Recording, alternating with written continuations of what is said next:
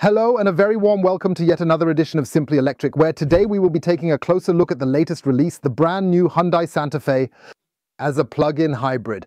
I know many of you have been waiting for this car because it combines the electric world with the combustion engine world, and also, naturally, a lot. Offers plenty of space for 5, 6 or 7 people.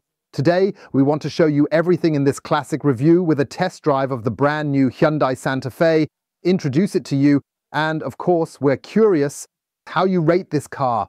I would say, let's not waste any time. Check again if you're part of the electric driving community. If not, we'd love your support via subscription. And now let's kick off with the brand new Hyundai Santa Fe. And as always, we start from the outside, starting from the front, taking a look at the front section and the new design of the Hyundai Santa Fe. And there he comes, almost powerfully American, doesn't he, Stefan? Seems big, right? Bulky, powerful, yet finely and delicately drawn lines. This indicates that we also have the presence of so-called ventilation details incorporated here. This means you possess the ability to partially close the grille in order to enhance the aerodynamics. Or when we need fresh air, we can just open it, then we're almost headed towards an electric car, right? We have this version as a Blackline edition. You can always identify Blackline by its distinct shiny black finish, beautifully combined with the exterior color, which is in a nice and crisp white. That would definitely be an option I'd really enjoy having. And what's truly brilliant is how they've beautifully integrated the Hyundai H into the sleek daytime running lights. We have full LED headlights, of course, which come with the respective high and low beam functions. That's an especially outstanding story, allowing you to comprehensively illuminate the entire street as well. What's brilliant is, with the Blackline, it's around the wheel arches, which is also very, very beautifully painted in glossy black. And here's the inside of the wheel wells, and I believe Hyundai is really considering our environment carefully, as the components are essentially crafted from recycled old tires. Smart, huh? Yeah. That's great. That's a good step indeed.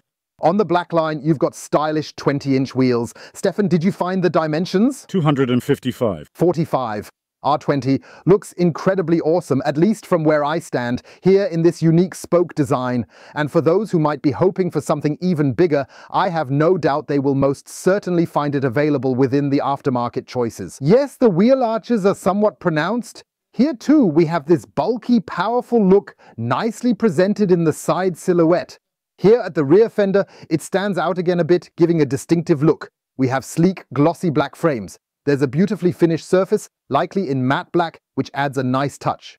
Roof rails are especially crucial when you want to use the roof rack. Additionally, here we have a practical feature built in, so whenever you want to load up the Hyundai Santa Fe, you have a convenient step-up aid to help you. Got startled, Stefan, huh? Oh my goodness, what is he doing now? You are able to lock it securely and tightly from the interior side, making sure absolutely no one catches you by surprise over the car at any time. Of course, it's refueled through the appropriate fuel cap, and what's really awesome is that we've got this angular, boxy rear which almost drops down vertically here. That means we have the utmost loading capacity and really spacious conditions both in the rear and also in the trunk area. We'll take a close look at that together later on. When it comes to the rear end, I'm really not sure. Stefan, would you consider that to be the best side or not? So, please Hyundai, don't take it the wrong way. But for me, it kind of has a bit of a delivery van vibe, shape-wise. Yeah, it could almost be like a bus shape, like a van shape. Only the classic SUV tapers off at the back, either as a coupe or just a little bit. But I just find it chic, and here too, like at the front with the daytime running lights, we also have the Hyundai H integrated into the low beam at the back, then in the tail light. You'll notice this pixel design once more as was implemented previously.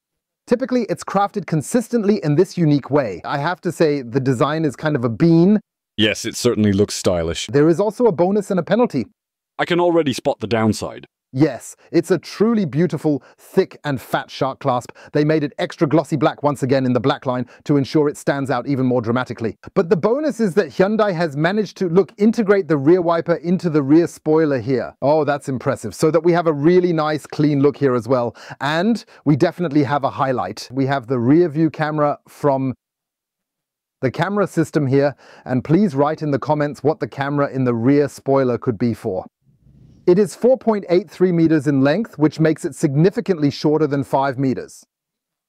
It stands at a height of 1.72 meters. The railing is 5 centimeters, so with the roof railing it's 1.77 meters, it is 1.9 meters wide, and with the side mirrors it exceeds 2.10 meters. On the left lane of the highway, I think it's then approximately 2.21 meters in width. Yes, it's a sizable and long wheelbase at 2 meters. 61, and on the left side there's a fuel tank, which I forgot to mention before, that can hold up to 67 liters when completely filled.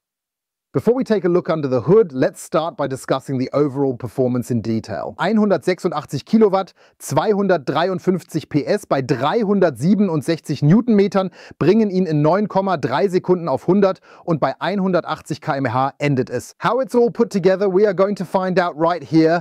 Under the hood, and very nicely as befits a premium car, there are 2 hood lifters along with some soundproofing. And right here we have the Otto engine, which is the 1.6 liter turbocharged 4-cylinder, delivering 118 kilowatts and 160 horsepower with a torque of 265 Newton meters. Torque, now you're rightly asking, how are we supposed to get to 253 horsepower? So if we take a look at this classic setup, here we have the engine. Here we have the 6-speed gearbox, and then in between we have an electric motor. It has 72 kilowatts and 98 horsepower with an impressive 304 Newton meters of torque. That means even when driving purely electrically, it should achieve over 50 kilometers, which we intend to test together later in the driving report. Then we'll also get to experience a substantial amount of power due to the instantly available torque. I think those are great values. If we then take a look at the weight, which is about a good 2 tons, we'll have to see if that's enough power, right, Stefan? Same weaving. I'd suggest we go ahead and do a thorough hood check to see and hear exactly how a Santa Fe hood sounds. 3, 2, 1. Full. For the electric motor, we definitely also require the appropriate battery pack. This is situated right here in the rear section of the vehicle and possesses a usable capacity of approximately 13.8 kilowatt hours. That's honestly not really all that great. I was a bit surprised. You might wonder why. Well, consider this. We showed you the Celio DMI not long ago, which boasted 15.8 kilowatt hours, even with a similar vehicle size. Maybe a little smaller. We showed you the Great Wall Motors V05, which even had 39 kilowatt hours battery. And even the new VW derivatives and the new Mercedes derivatives, they all have between 25 and 30 kilowatt hours. And that's quite low. Even the Porsche Cayenne offers more, which is also a bit lacking. Hyundai, I have to include you in the critique here, is that all other manufacturers are now going for 3-phase 11 kilowatts, while the Santa Fe is charged at 3.6 kilowatts. It's kind of like an elevated socket. I find the charging speed somewhat disappointing because, of course, many people also want to use the plug-in hybrid to go shopping frequently. It would be quite efficient to make good use of the pause when the car is parked and we're inside the supermarket to simply recharge the battery, don't you think? Yes, it works. At 3,6 kilowatt, that's almost pointless as it charges for 5 hours. Yeah, sometimes the tank doesn't need to shop. And what all the other derivatives have now as well is the CCS connection, meaning a fast charging capability somewhere. The BYD falls a bit short with 18 kilowatts, but the VW derivatives, the Mercedes variants, the Porsche Cayenne, can all charge at 50 to 60 kilowatts. Like the Great Wall Motors Way 05 at 50 kilowatts. And I truly believe Hyundai could have easily opted to give it more charging power, because we all really wish for such an SUV to be driven as much as possible in electric mode as a plug-in hybrid, wouldn't you agree? Absolutely. Yeah, go ahead and feel free to write in the comments section how you view the charging capacity and the battery size overall. Let's open up the rear hood and take a closer look to see just how much volume and space the trunk actually offers. First, we need to differentiate. If we have the 5-seat bench variant, we have a luggage volume of 711 liters. That's pretty great, huh? That's good, yes. We have the 6-seater model. Optionally, there's a 7-seater where the 2 individual seats in the second row become a bench seat. And then you have around 628 liters of space available. But of course, this is only the case if the third row of seats is not in the upright position. We've set them up for you so you can take a look. Unfortunately, Hyundai didn't give any detailed information here. I'd estimate about 250 to 300 liters when it's maximally loaded. Does that sound right, Stefan? Yes, but not much more.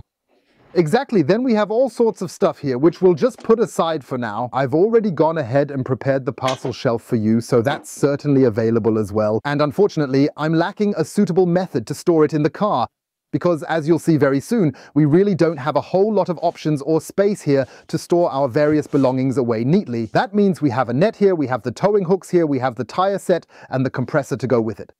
And that's more or less it. So we're really kind of missing a larger compartment here where we could easily tuck away the parcel shelf. A big car with so little space.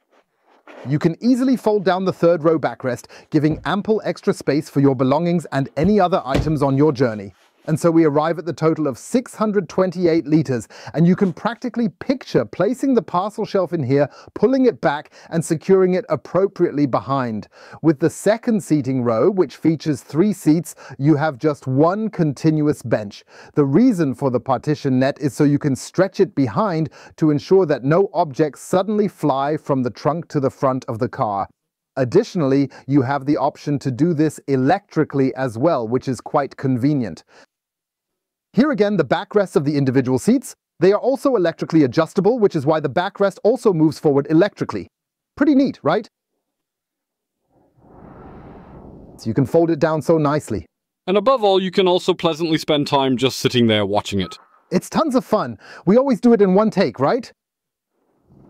And then you have almost 2,000 litres, specifically 1,900 something. If you have the 5-seater, you can of course also fold down the rear seats, and you even have over 2,000 litres of storage space. And now we're coming back to what I mentioned earlier.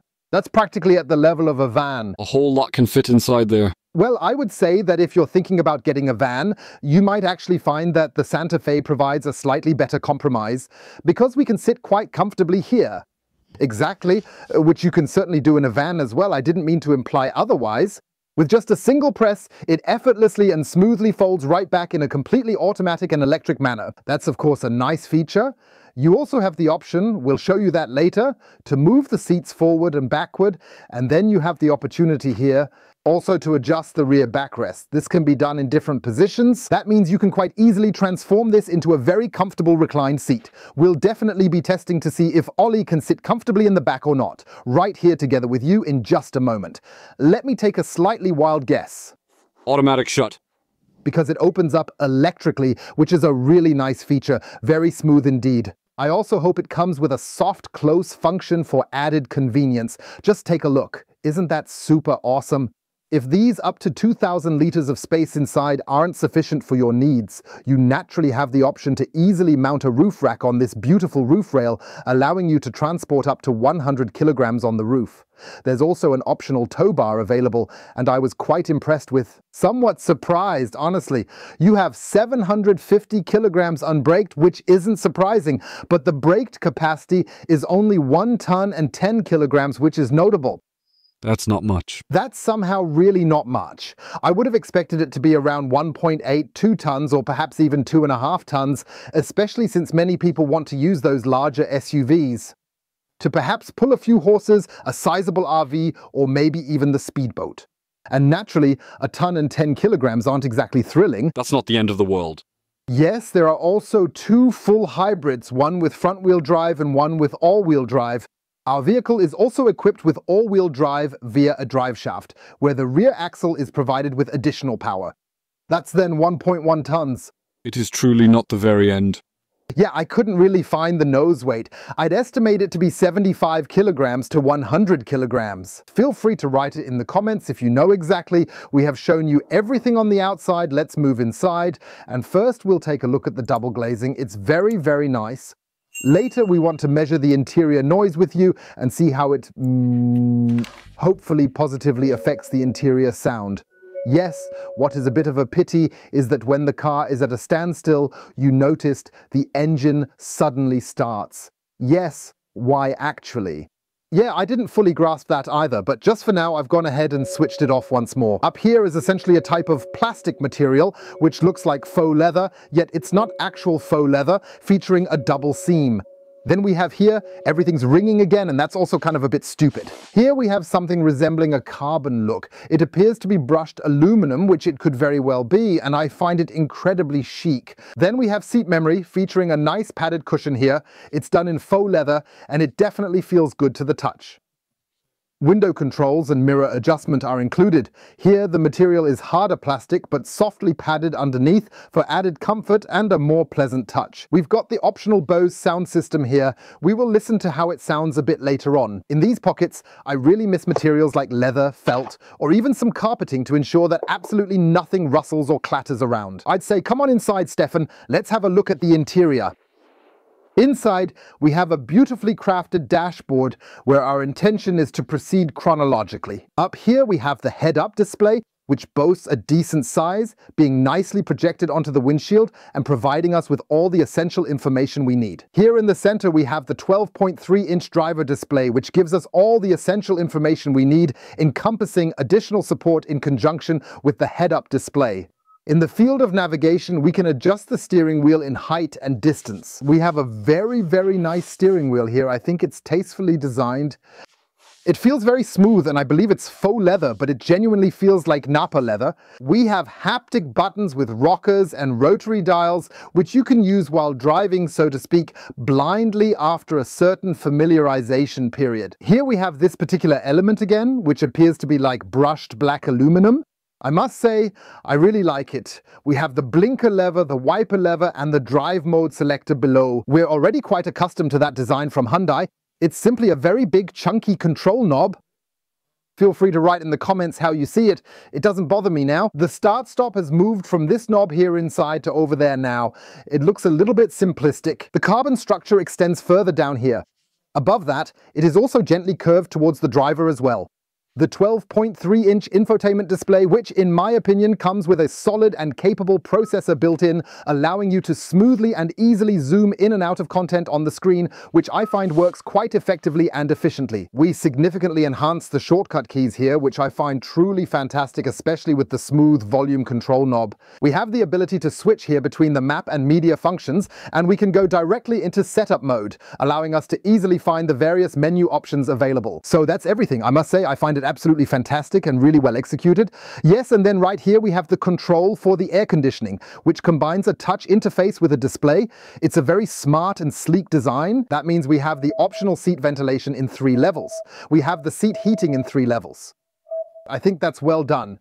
We have a driver-only function. We have the steering wheel heating included here. Also in 2 stages then, I think that's great too. And we can control the ventilation manually here, or of course also through the auto function, then in 3 distinct stages and 3 different speeds also through auto. Very nice. And then here with the rotary wheel, I find everything brilliant. Yes, otherwise we have the auto hold function here. You're surely familiar with being at a traffic light, avoiding rolling in crawl mode. Here we can easily switch between the Eco, Sport, My Drive modes and smoothly toggle back and forth. And we also have, when we press that, the terrain mode. That's always important in an SUV where we have snow. Mud and sand can be controlled separately again. With a push, it switches back to Eco, Sport, or My Drive. With My Drive, you can decide for yourself. We have the EV HEV button. This means you can drive purely electrically to work, school, or shopping with a range of up to 54 kilometers. This comes from the LiDAR battery pack with just 13.8 kilowatt hours. Or naturally, you can also drive it in a hybrid mode if you then adjust accordingly. Want to drive with the support of the combustion engine, and then the car basically decides when to use the combustion engine and when not. Yes, we have 2 really nice inductive charging surfaces here. This is precisely how it works for both drivers and passengers alike. We've got nice USB-C ports here. By the way, we've also got wireless Apple CarPlay and Android Auto. And it showcases a great display here to indicate whether the battery is being charged. You also have the option. With one of the USB ports, you can decide if you just want to charge or if you wish to also use it as a USB interface for infotainment. Yes, then there's the UVC light feature. Stefan, can you explain what this UV light is? Yes, indeed, it's located up here in a special compartment where you have the possibility to connect UV lights in order to disinfect your mobile phone or various items, for example. Personally, I think that's creatively and thoughtfully designed, just like up here. This faux leather here at the front, that's the plastic, again with decorative stitching. Located in the middle are the air vents, but they are made of hard plastic material. Hyundai surprise, yes. It's really not the case. Cool is the ambient light, right? Nice in the doors too. That looks good too. Yes, that really looks absolutely amazing. Let's get back on track. We did get a bit distracted by the UV light. We have two spacious cup holders here, and it's quite likely that two large bottles could theoretically fit comfortably in them. And then you have here again, of course, another large storage compartment with lighting to store a bunch of stuff, which is nicely done. Again, covered with this beautiful faux leather, and I think I have a very, very nice ergonomics here. A look through the passenger door shows you again very nicely, of course, the design here. They have maximized the space, meaning you have a second level again with a 12-volt socket where Mr. Small Bag fits, where a lady's small purse fits in. Therefore, in my opinion, everything makes optimal use of the available space. We have a glove compartment here, which unfortunately isn't lined inside with felt or anything like that. I might have wished for that. And we have this kind of hammer here, probably to break through a window if, something happens, which we all hope won't. Nevertheless, ended up in a crash. What I definitely really appreciate are the leather seats in this vehicle. That's nicely done. They're perforated with both seat heating and ventilation. What I miss is the massage function. Okay, just think about the Kia EV9, which had that feature as well. It was actually quite pleasant. You even made use of that once, Stefan. That's right. The seats are extremely well shaped and comfortable. That means we have maximum support in the lumbar area. What might be missing a bit are shoulder pads. There's a slight interruption there. We have a nice comfort headrest here, which we can also adjust in distance. And down here we have a nice long seat cushion. And then you optionally have the relax seat function here, where you can basically adjust the front part into a relax position. You know how it is. Recline back the seat, kick back, relax, and maybe even take a refreshing power nap to recharge. You also have the possibility to adjust the seat right here. That can be really quite handy if you're being driven and you feel like you need a little bit more freedom and comfort. However, it's also really quite nice because the driver then has the option to adjust the seat from this position right here. What I really like, by the way, is this Alcantara roof lining. It extends elegantly all the way down the A-pillar in a very pleasing manner. This Alcantara is nicely fluffy, Stefan. Yeah, it's great. I don't even know if it's Alcantara or a carpet, but it feels like Alcantara. Yes, sort of.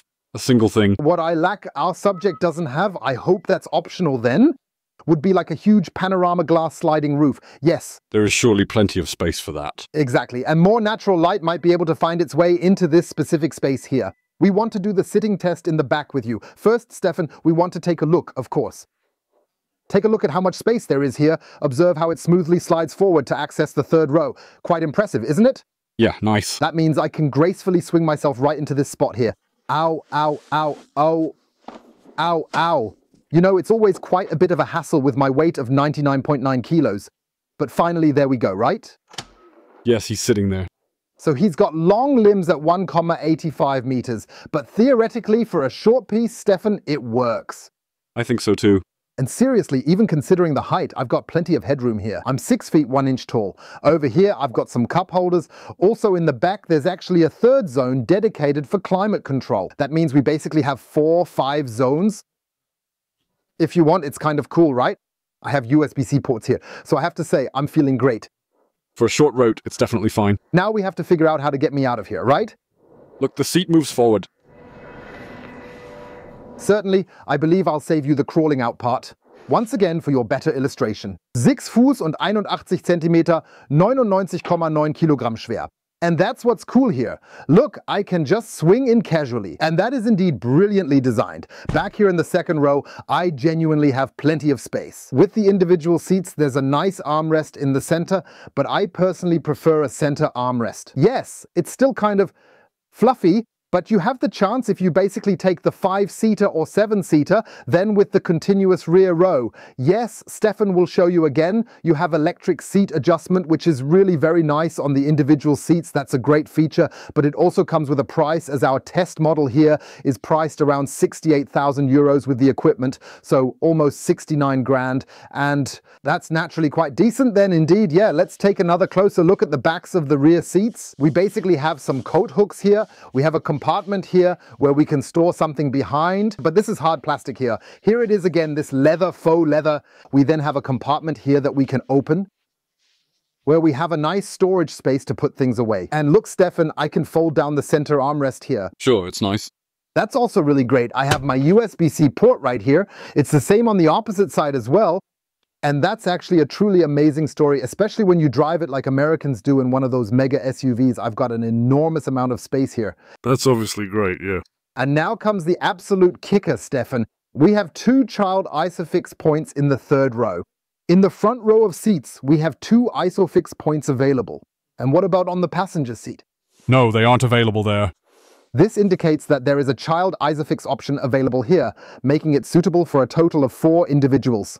I have to say, it's quite a spacious vehicle that truly feels much larger inside than its actual length of 4.83 meters would suggest. So remember the vehicles we looked at that were 5 meters and over 5 meters long? That's fantastic. Also here with the headroom and the space available on the side here, I have to say, Hyundai has done an impressive and excellent job maximizing every inch of the space inside the Santa Fe. Yes, I do believe it's actually roomier than its predecessor. We've shown you everything both inside and outside. Now we want to experience it, the 253 horsepower in the just over 2.2 tons. Let's move on to the driving review. And as usual, we start with the turning circle. It's crucial since the Santa Fe has a turning radius of 11.4 meters. 11.4 meters at 4.8 meters vehicle length. Have to say, Stefan is tidy, isn't he? It's fine, yeah. How's it look if I drive around you? Very chic, very dynamic, sporty as always. It's fun, isn't it? With an 11.40 meters turning circle, it's extremely practical and convenient, allowing you to make tight and precise turns with ease whenever necessary. Equally important as the turning circle of 11 meters 40 is indeed having a reliable and high-quality 360-degree camera system, which you can definitely expect to find as an optional feature in the Santa Fe model. That means we want to simulate for you how we park here. He certainly also has a parking assistant. Again, optional for selection. It tends to take a bit too long for me. Then we also have the possibility to very nicely move 3-dimensionally around the car and even have a top view. That's always kind of stylish, and you also have the convenient option to switch the camera to a top view, which is particularly important with a trailer, or even utilize a 180-degree angle for a broader perspective. When you're driving out of a tight exit, you can see the rims here. But this constant mumbling really annoys me. Yes, at one day.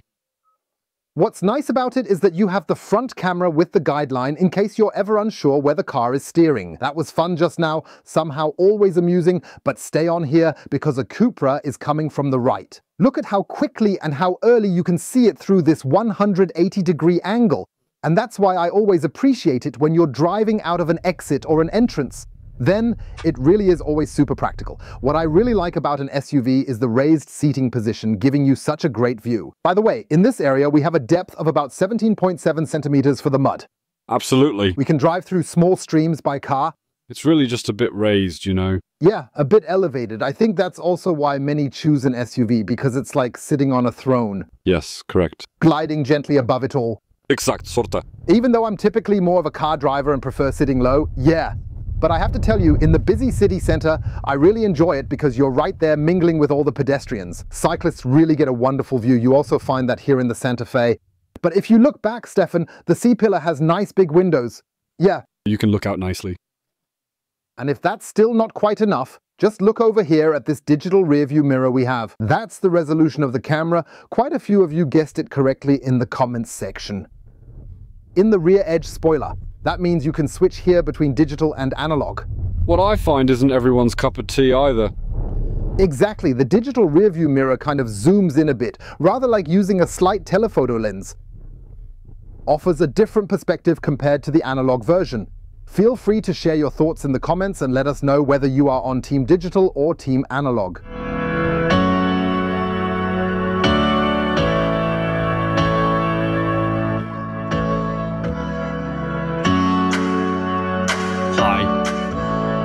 Find him okay? Yes, I genuinely believe that as well. Indeed, that certainly needs to be filled up with music first, and the larger sound system absolutely does a pretty decent job overall. If additional mid-range comes through now, it might become significantly stronger, right? Yeah, that's cool. And if the bass comes in too, it'll be quite nice, right? Certainly. That'd be quite nice too.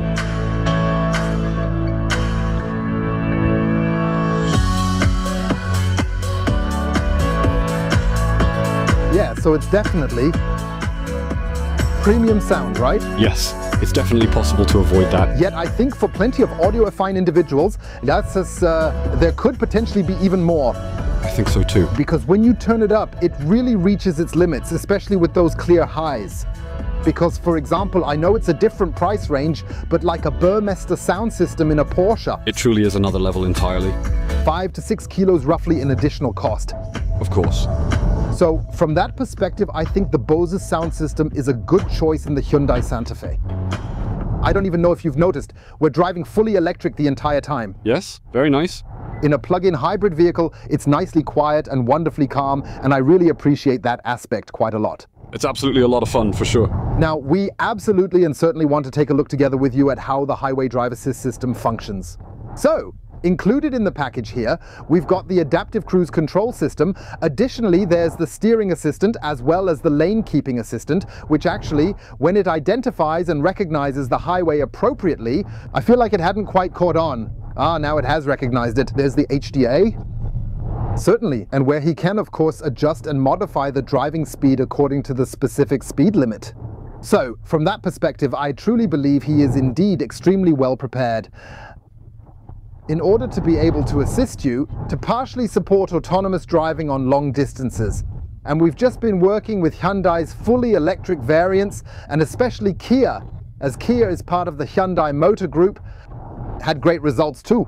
Yeah, to be quite honest, we've never been let down by it, have we?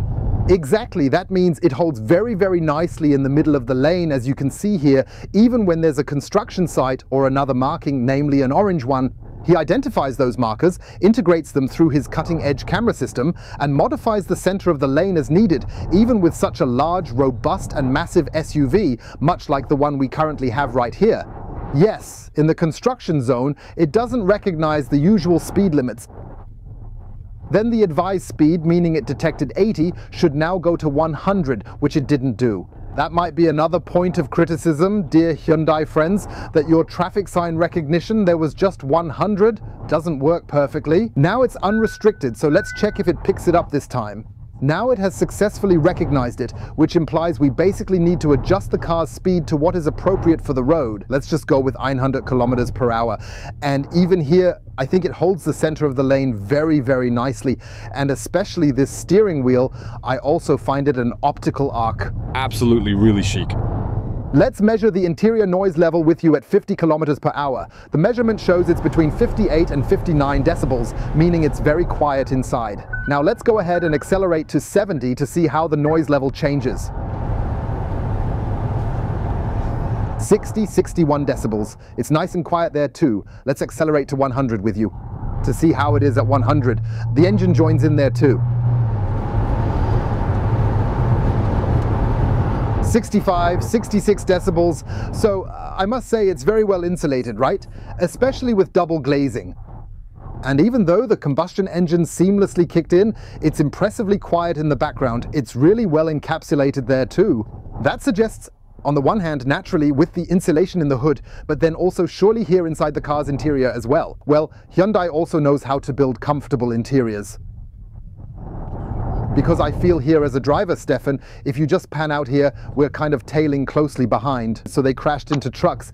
I just find this dashboard awesome. Feels like I'm in one of those amazing American super SUVs, don't you think? Yeah, that already looks good. Especially since you also look a bit at the hood in front. I think that's somewhat intentional from Hyundai, because a target market, of course, is North America. Hyundai has been very, very successful with the Santa Fe. Knowing Americans, they always want everything to be bigger. It has to be bigger, bigger, and bigger. Sure, especially when combined with the 12-inch bicycle display and head-up display. The curve is really nicely integrated as well. It's indeed the latest gen head-up display. Connected with Apple CarPlay Wireless. Nice, right? Yes. Really very nice. That's indeed quite good. Because many of you might genuinely enjoy using Google Maps for navigation purposes, since it includes some of the most reliable and best real-time traffic data available, at least in my opinion. And yes, so from there you definitely have the opportunity to easily mirror your favorite apps into the Hyundai through the smartphone integration feature. Yes, otherwise you also have the navigation system which is on board here, which I believe leaves nothing to be desired, and which you can be tremendously useful for planning your routes in detail. So you'll have to make a decision on whether you prefer using the navigation from the mirrored smartphone or directly from the Hyundai Santa Fe's integrated system. We need to talk about the vehicle weight. 2.2 tons. Now, those 186 kilowatts, 253 horsepower actually sound like decent power at first, right? I kind of feel like I've experienced this before with the electric drive, that it could have been a tad more powerful, or, it really could have delivered a bit more oomph. And especially during those moments of continuous acceleration when the combustion engine joins in, it seemed a bit sluggish to me, lacking the punch I expected.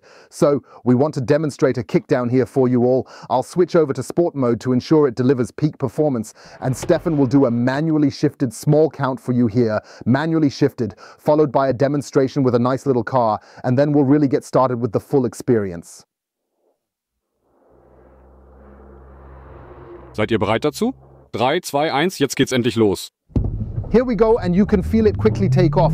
In kickdown, it accelerates to 70, jumps to 90 and reaches 100. And then we'll do a brake check. There's no one behind us. Wow, they grip really well. They are good. Wow, holy moly. So we have 0.100, yet it's more like about 9.46. I have to tell you, you need to get into sports.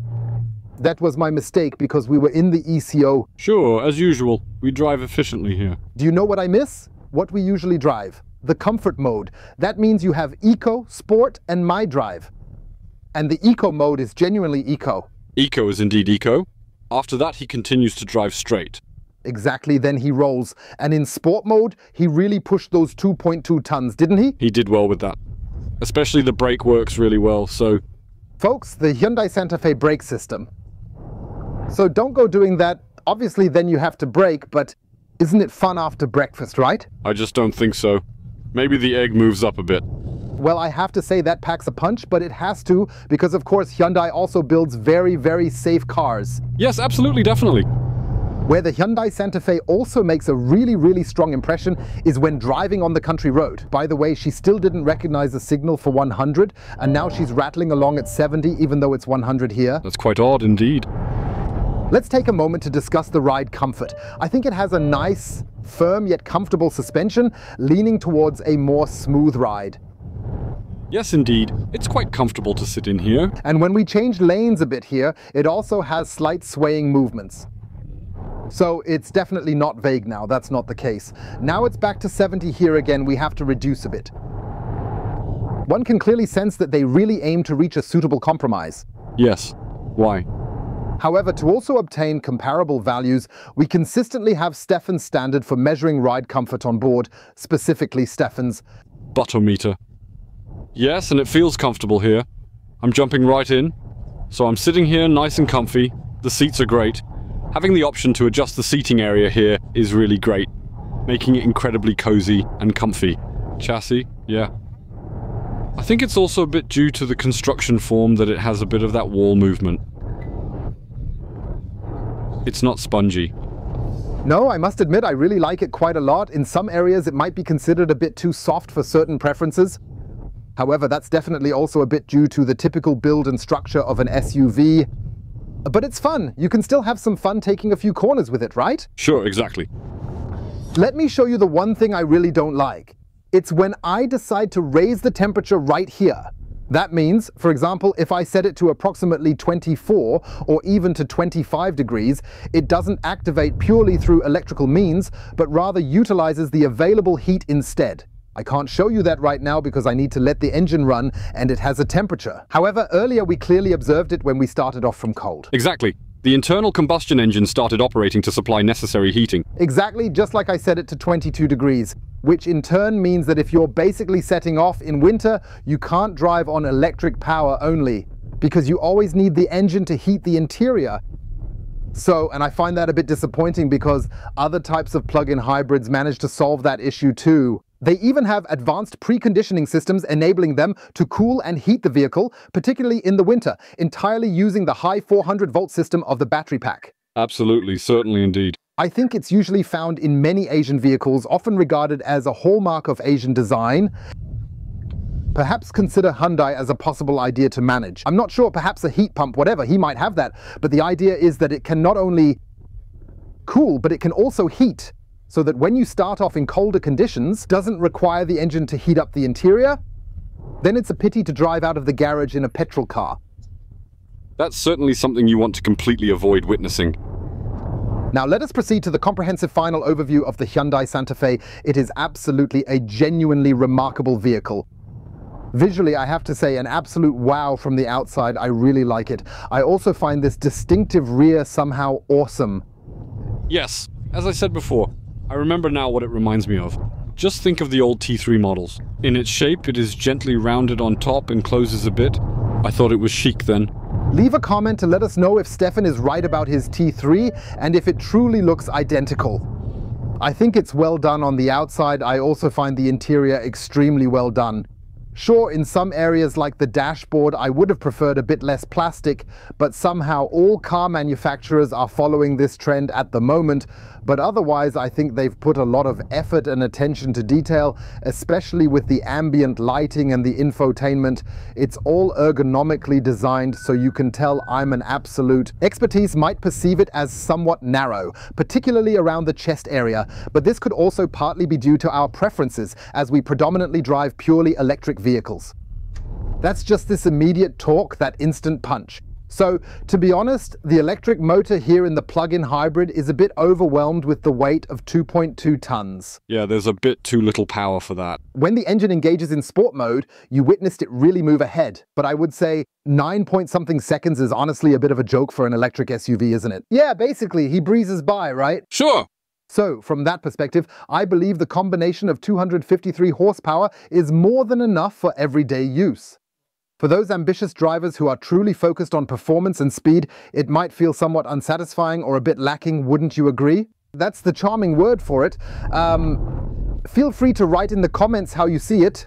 I believe that you can drive this car very efficiently. I would have wished it had a larger battery pack because these 13.8 kilowatt hours seem a bit limited for 2024, soon going to 2025.